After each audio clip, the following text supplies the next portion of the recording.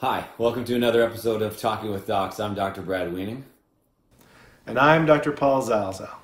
And on today's episode, we are still in isolation, so we're doing this together, but not really together. And we're going to talk a little bit about anti-inflammatories and coronavirus, because there's been a lot of stuff in the media recently. But before that, Paul, why don't we talk a little bit about some things we've noticed while in isolation?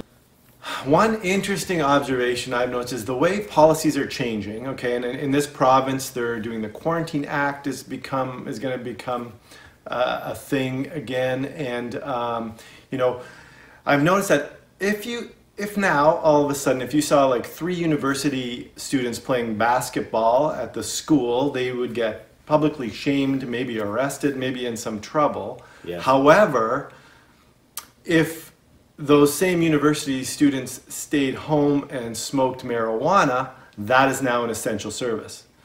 So I think it's funny the way that's changed over the last year. I thought. I mean, that is interesting. Very interesting observation. Yeah, like for sure. It's ironic. What about you? So the first thing for me is I've noticed that facts are optional when it comes to reporting things on the internet.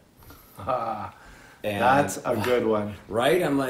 I read something, I'm like, Yes. Wow, how can someone say that? And then I read 10 other articles that blatantly refute whatever that other person said. And there's no kind of backlash, there's no accountability, and I think it's a little bit dangerous. I saw a stand-up comedian the other day who talked about the internet almost like smoking when you're pregnant, how before you used to do it and now you can't. And people are going to look back and say, well, man, the internet, people used to just go on there and just look at things. and I thought it was a very interesting way to look at the internet, which is very dangerous, I think, potentially. Totally agree. Yeah. Totally agree. That's a good one. Yeah. Okay, my second observation is that I saw in the news that they're one of the latest treatments is passive immunity, where they're going to take the serum, the blood of someone who's been infected with COVID-19, and administer it to someone who's been infected, because that person who was infected has the antibodies that can fight the virus. So just just like in the movie Outbreak. Exactly. Passive immunity. They're talking about this new treatment that we're going to try, and it has some hope. That technique was developed in the late 1800s. Yes. So our biggest hope right now is some medical technology that's over 120 years old. Yes. That's not extremely reassuring, but it does work. And similarly, our other defense, so that society isn't wiped out, is isolation. Just trying to isolate ourselves and keep away from people who have it. That medical technology dates back to biblical times, the way we treated leprosy. Lepers, yes, so, absolutely. Send them to the outskirts of town. Yeah, so... Or even when we had those TB places for TB, like the sanatoriums for TB. Put all the people with TB in the same building, sorry. Yeah, that's right. So our 2 biggest defenses right now are either over 100 years old or over thousands of years old. But you know what? They seem to work. So I guess if something works, then you stick with it. Yeah, I was thinking about that when I was using my cotton gin and my butter churn earlier today. That's right. Well, I was going to say we'd be doing this video via telegraph. That's right. Just in. That'd be super Dr. slow. Weeding I'm doing very well, full stop. That's right. I am self-isolating, full stop. Yeah. So, yeah, our technology right now, we're relying on some really old technology, but it seems to be working. Old school is new school. That's right. What about you? Give me your... my second one is that I've realized if I had more time, I would be a very dangerous online shopper, I think. 2 days ago, I bought an umbrella that changes color when it rains. That's just in case you can't tell? No, it's cool. So when you're out walking with it, it changes those little butterflies and flowers that change as it rains. I thought it's because you're out there and it's raining. Like, is it raining? Oh yeah, my umbrella's purple. And that's brilliant. I also bought a home composting unit. I thought in these times of stress, I thought we need to be more independent, live off the land, more kind of little house on the prairie. So I bought a home composting unit that I'm going to set up once it's not like -3 at night here. I love it. Yeah. I absolutely love it. Yes. I'm going to stay off the. I'm going to stay off the home shopping channel. Okay, so my third interesting observation is facial hair. I was watching the news talking about the masks, different masks that are out there, and the microbiologist that was discussing the mask and the N95 mask. Just as an aside, the N95 mask is the mask that prevents 95% of the pathogens, I guess, from getting through. If anyone's wondering what N95 means, that's the sort of measure of how well it filters, right? For example, doing nothing is an N0. Saran wrap over your face. N100 though, really. You need the N100. The N100 is saran wrap over your face. I don't recommend it. It has inherent problems, but that would be an N100. Yes. Don't do that.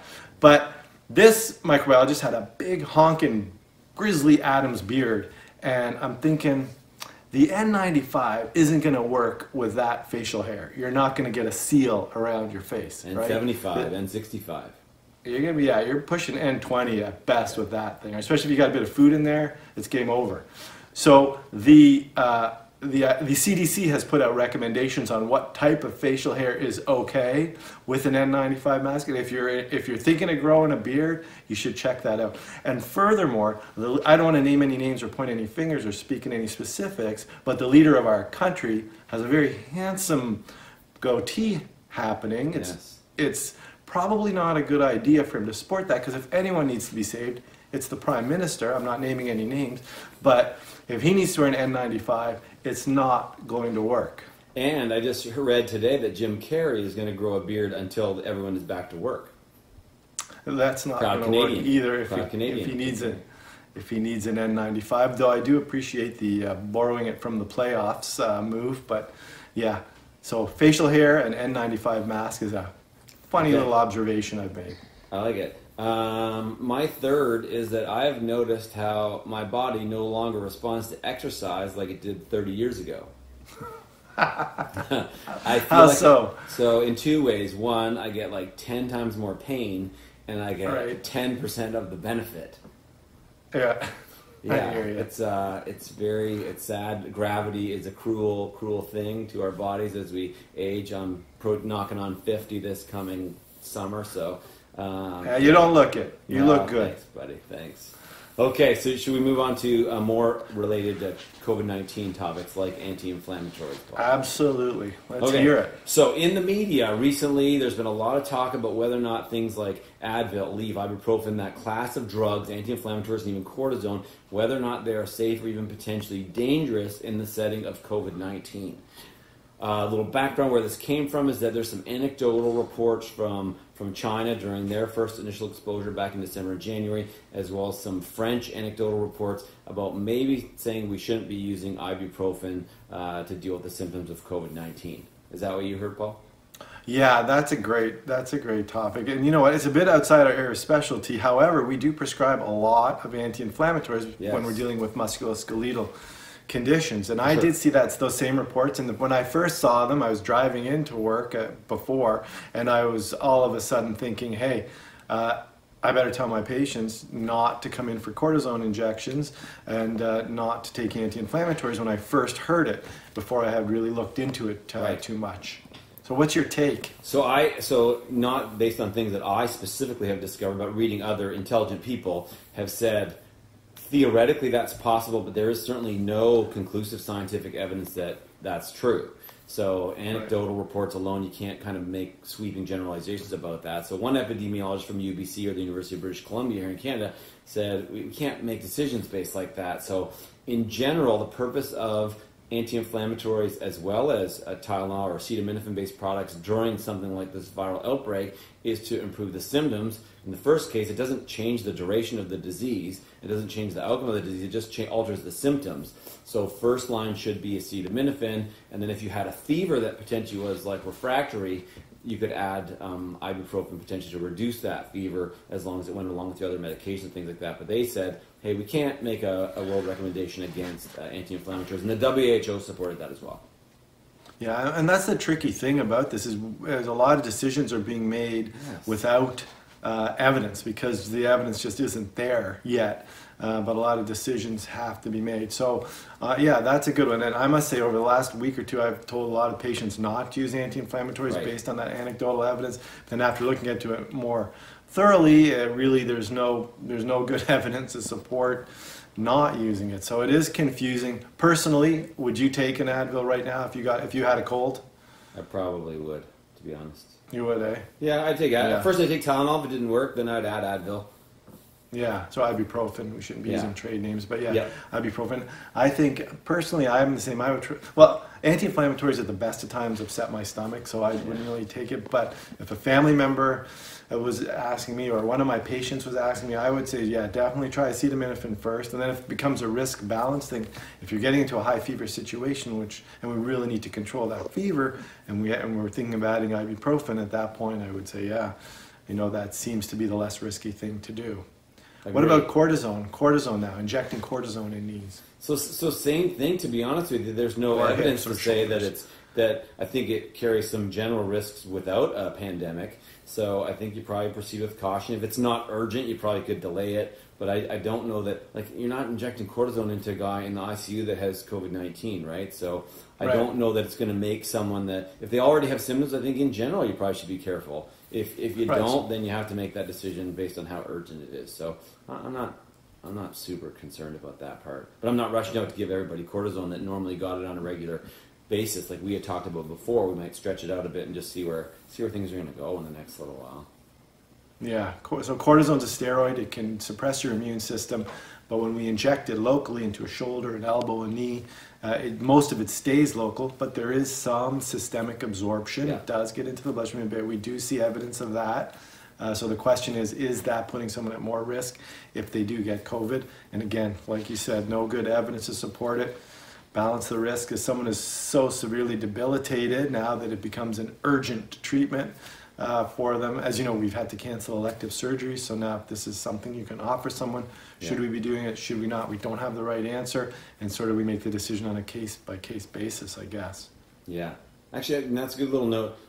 It's March 25th, and just for all of our patients that are actually subscribers and watchers, surgery is currently canceled until April 6th, and that's something that's being ongoing assessed, so we're going to let our patients know as soon as we know. Yeah, things change day by day, and we're waiting to hear from our hospital. So yeah, we apologize for that inconvenience, and we appreciate your understanding that elective surgeries just can't proceed right now. Actually, there were tons of comments about this. People saying, "Oh, I was supposed to have this, I'm canceled." Most people obviously are understanding, and some people are relieved almost because they didn't want to end up in the hospital in an uncertain kind of situation. So yeah, the next little while, I think it's going to determine a lot of what's going to happen going forward. So we'll just wait and see. Everyone try to stay safe, do your best, that kind of stuff. Yeah, and thanks for all your understanding. Again, I'm doing all my consults virtually, and I'm phoning my patients, and they're really super understanding about the fact that we can't meet face to face. And I think you know what? I'd like to commend my community and what I'm seeing. People are doing a really great job trying to adhere to the recommendations that have been put forth, which are very difficult. Staying home, social distancing, physical distancing is not easy. I think, people out there, you're doing an awesome job, and I think we're going to see good results from that soon. Agree. Yeah, fingers crossed it goes quickly, that we all just kind of hunker down and do what we're told. And yeah, like you and I have talked about too, not everyone agrees with the strategy, but I think we have to trust in the government that we've elected, and if we all do what's prescribed, then hopefully that it leads to a good outcome for everybody. It's not just about an individual. Like if you go outside, you might not get it, but you give it to somebody else, and the domino effect and all the rest of it. So yeah, we just have to kind of listen to our leaders and trust them and go from there. Yeah, agreed, totally. Well, thanks for calling me today. Hey, I know. I miss you, man. I miss you. Yeah. So if you guys like this video, please like it, subscribe to our channel, and leave a comment down below. And we're working hard to answer these comments very regularly. We have a little bit more time, so we're probably more on top of that than normal. So, yeah. Thanks for coming. Please leave your comments. We appreciate the interaction. Let us know what you're thinking about, what you're doing. Yeah, and some ideas about future videos. Yeah, absolutely. All right, and remember, you are in charge of your own health. We'll see you next time, and hopefully soon.